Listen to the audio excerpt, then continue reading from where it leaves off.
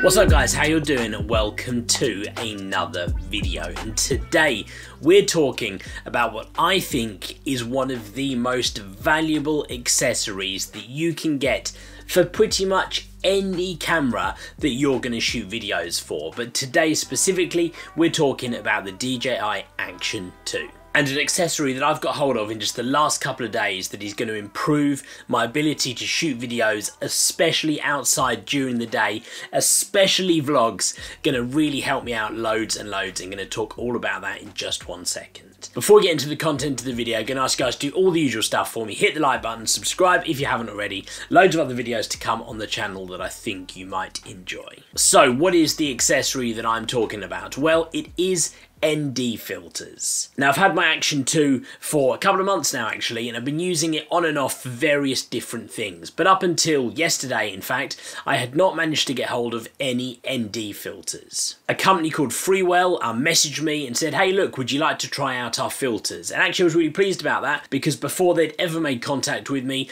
I had already been using Freewell filters on my Osmo ACTION 1. I used the ND filters on the ACTION 1 to shoot loads of my outdoor videos, found them really good. But Freewell got in contact. They said, can we send you some filters for the ACTION 2 that you can test out? And I thought, absolutely you can, because I probably was going to buy them anyway.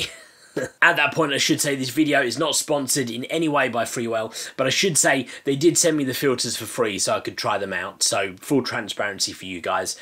Not sponsored, but they did send them to me for free. Okay, so first of all, let's just quickly touch on what are ND filters. You guys who are not familiar with ND filters, in very simple terms, and every YouTube video you watch about them will use this example, but they are like sunglasses for your lens. Why would you want sunglasses for your lens? Why would you not just change your exposure to make your image darker? Well, the answer to that question is because specifically for video, you want to try and follow something called the 180 shutter rule. And that basically means whatever you have your frame rate set at for your video, you want your shutter speed ideally to be double that amount. So for example, with the ACTION 2, I've been shooting most of my videos in 30 frames per second. That means ideally I want to set my shutter speed to 1/60th of a second. 30 frames per second, double it, 1/60th of a second. Why do we want to do that? Well, the reason is because that shutter speed gives you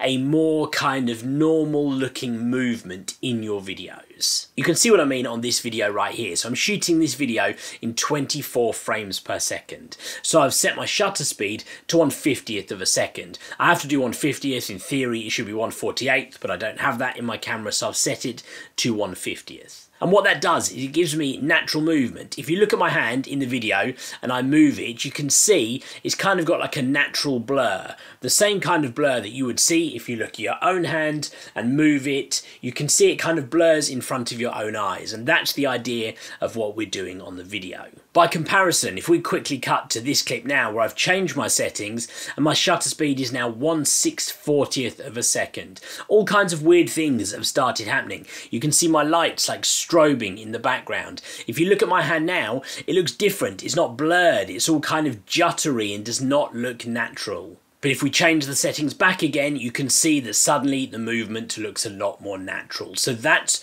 why we want to try and follow the 180 shutter rule. So why do ND filters make any difference? Well, when you're using a camera, especially a camera like the ACTION 2, if we decide, right, I want to shoot in 30 frames per second. Okay, great. So I can set my shutter speed to 1/60th of a second. Now, the problem we have is the aperture of the ACTION 2 is set. It's set at f2.8. So if we go outside in the middle of the day, f2.8, 1/60th of a second, even if we set our ISO level right down as low as it goes at like 100, your image is still going to be overexposed. And in that situation, the only thing you could do is increase your shutter speed, or cranking the shutter, some people would call that. But then, as we know from the example just now, that gives us unnatural movement. So what do we want to do instead? We want to find another way of darkening the image. And that's where something like an ND filter comes in. I've got one here in my hand. I'm going to show you a bit closer in 1 second. But just an example, you can see if I move this in front of the camera, it literally is like a sunglass for the lens. You can see it makes the image much darker, and of course in this scenario it's then underexposed the image, but you can see the effect that it has, and that is how an ND filter works. So let's check out these filters specifically from Freewell. So they sent me 3 different packs. They sent me one pack which was a 4-pack of polarizing filters. We'll have a look at those in just a second. They sent me another pack which is a 4-pack of the ND filters, the ones that I'm mostly interested in all honesty. There's an ND8, ND16, ND32 in there. The numbers mean the darker they get, so they darken more as the number gets bigger. And they also sent me an ND1000. This is your really dark one. This is the type of filter that you would use if you wanted to do like a really long exposure with a photo, and you use this to really darken down the image so you get the long exposure and the movement in your photo, let's say, without it overexposing your image. If we look at the little filters inside, they come in a nice little case like this. You get 4 filters in the case. In here, for example, we've got 3 of the ND filters and also the polarizer. This video is more so about the ND filters, but I will show you the polarizing ones as well. The actual filter themselves, if we just take one out, it's a really nice little clean kind of square filter. It's got quite a cool like red sort of tinge to it, which I quite like. And the thing I really like about these is they are magnetic. They literally fit onto the front of the Action 2. Now my initial concern straight away with this was, whoa, like how well are they going to hold on there?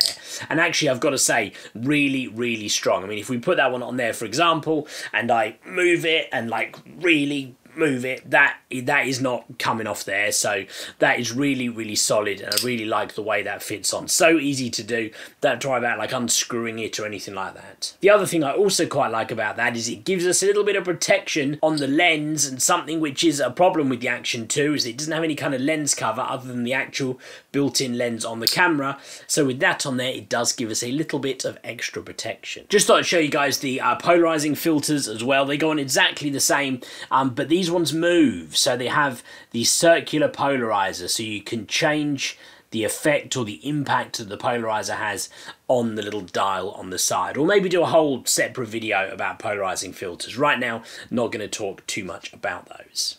So why do I think these are such a valuable accessory? Well, quite simply because they can improve the quality of your videos. They can make the video look more professional by giving you that natural movement and enabling you to do that while still shooting at f2.8 as per the fixed aperture of this lens. But even if you're using a regular DSLR camera, still gives you the ability to do that with the nice crushed background, shallow depth of field, and the ND filters are so useful during the day. Now the Freewell filters are fairly affordable. I've used other cheaper filters before, and I found that some of them had like quite a cloudy effect and almost added like a kind of cloudy shady effect over my image. I've been testing these outside yesterday, and as you can see from the footage I'm putting into the video right here, nice and clear image, really good, really pleased with it. I like the quality of the image I'm getting whilst using the ND filters. So overall, I've got to say I'm really impressed with these ones. Now you guys don't have to buy Freewell filters. As I said, this isn't a sponsored video. There's plenty of other brands out there that you can look at. I just wanted to share with you more so the importance and I think the value of using ND filters.